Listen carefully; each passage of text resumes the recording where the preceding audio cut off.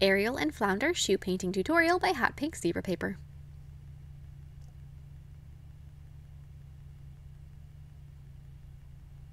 Hi guys, in today's video I'm going to be showing you a tutorial for another shoe painting that I did that is some Ariel shoes. So there's Ariel on one and there's Flounder on the other, and then there's little charms going around them, like there's some shells and some sea stars and I think a seahorse and all different kinds of cute little charms that I sewed around the backs of the shoes. I hope you guys love these as much as I do, and don't forget to click subscribe to see all my future videos as well. So I'm going to start with Miss Ariel, and with some black paint I'm going to begin sketching her basically on my shoe. So these are canvas shoes, and if you aren't, if you're feeling like you might want to do some better sketching than just going straight to paint, which definitely can happen, you can actually just use a pencil on these shoes and that would work perfectly fine. It wouldn't necessarily erase very well, but it wouldn't be nearly as dark and hard to cover up as the black paint. So if you wanted to do that, that would be perfectly acceptable. I would use a softer pencil, so maybe like a 4B would probably do the trick. Okay, so I did the outlines for her face, added her hair, do her shoulders, and I finished off right at the tip of the shoe, or the point of the shoe, or the toe of the shoe. Toe, that's the word. Yeah, the toe of the shoe with her shells, but obviously however big you start painting her will depict how far down you can, or how much of Ariel you get on there. Add the outlines for her eyes and her smile. The more outlines you add now, the more you know what you're doing and can fill stuff in later. But then I'm going to take some light peach color and I'm going to fill in her skin. So I'm just going to take and go through all of that. The great thing with working on canvas shoes instead of a canvas painting is that, I guess it's a benefit and it's a downfall depending on what you're doing and what your techniques are. But for me, I think it's a benefit because the paint stays wet way longer than on a canvas because it soaks into the shoe and the material holds onto it and prevents it from evaporating quite as quickly. And it makes it so that you can blend in shadows and highlights and like a little pink in her cheeks so easily. So I took some brown and I shadowed just around her face and like on her neck, add some white highlights on her chest and down her nose, add a little bit of pink like I said in her cheeks, and all of that color just blends in so smoothly. It's amazing. It goes so nice. The reason that is because canvas shoes aren't primed. There's no gesso, there's no primer of any sort on them, so the paint just kind of is the primer and it gets sucked in there. Then I'm going to be adding some darker purple first over the shells for her shirt, and then I'm going to take some white and add some highlights on there. Like you saw, highlighting it was a breeze. Same thing with like a faux suede shoe, because I've painted some of those as well. The paint just paints on there so nicely, and it makes it so you can really add some very simple blending. And if you're somebody that likes to draw cartoons but hasn't done too much for any highlighting, blending, any really depth perception, this might be a really good way for you to start because it is so easy. Instead of trying to go straight to a canvas, maybe something like painting shoes that's a little, I don't know, a little more low-key, but has some benefits to it, might be a good way to go. Add some white highlights in our hair, not too much, because if you add too much for white highlights, it's going to turn pink. So for the most part, what I did for highlights on her hair is I actually did low lights. So I have some burgundy paint and I have red. I'm going to be using those two for the most part back and forth to add the highlights in her hair, but do just a little bit with white to brighten up a few sections that you selected. But like I said, don't do too much with it because it's going to turn kind of a mauvey pink color, and that's not really what you want.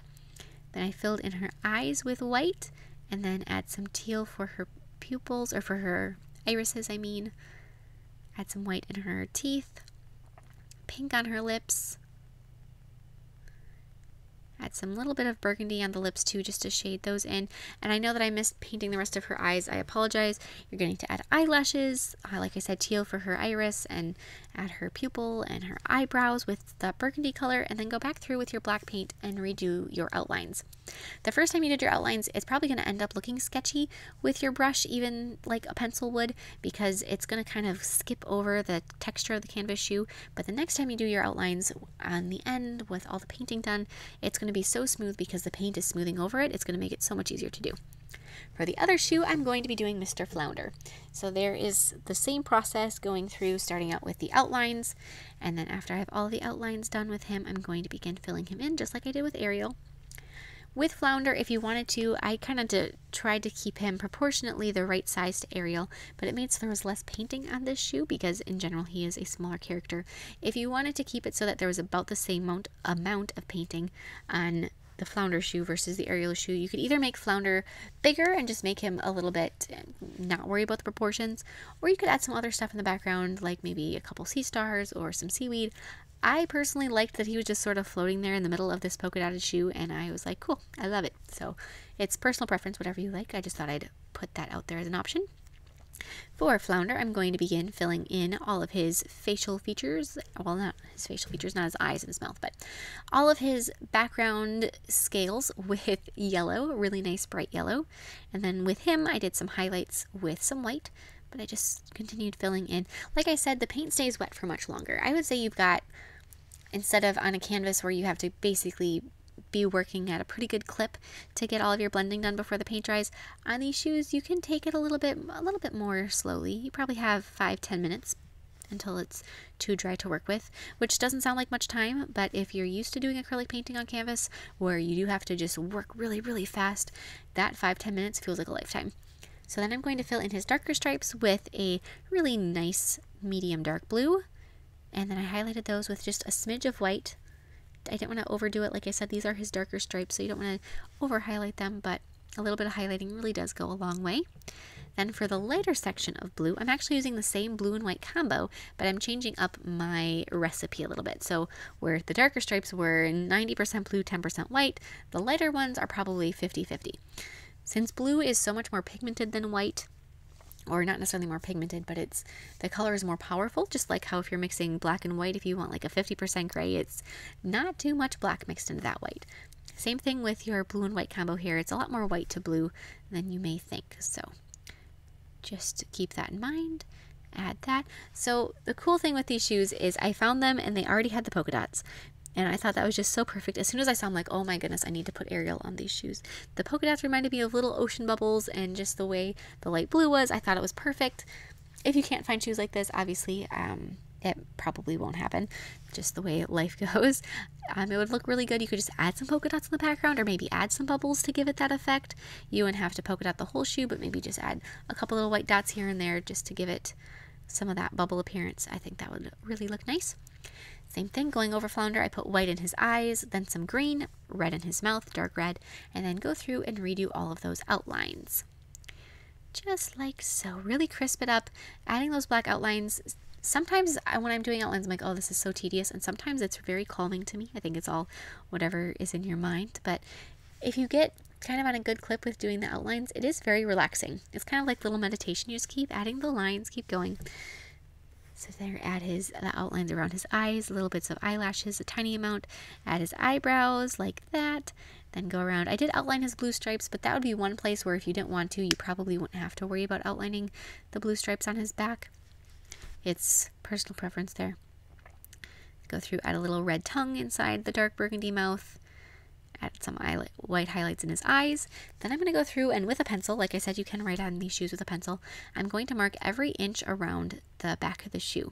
So I'm going to make 7 little spots. And on each of those little spots, I'm going to take some light blue thread and some cute little aquatic charms, and I'm going to be sewing charms around the back of the shoe. I absolutely love how this turned out. Those little charms, I think, really made the shoe, and it added so much detail to them. So I had some seahorse charms, some shell charms, just different ones, sea star charms, and I just thought that was so cute, adding those around there. Then I'm going to relace the shoes so that the laces go straight across, and then on the second one from the bottom, I added a fish charm on my Ariel shoe, and I added a mermaid charm on my Flounder shoe.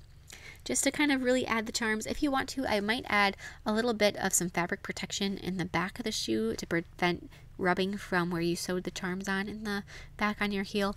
Just, you know, something that may or may not affect you, but it would be an option. Just, you could even get some felt and put some felt in the back of the shoe to add a bit of padding.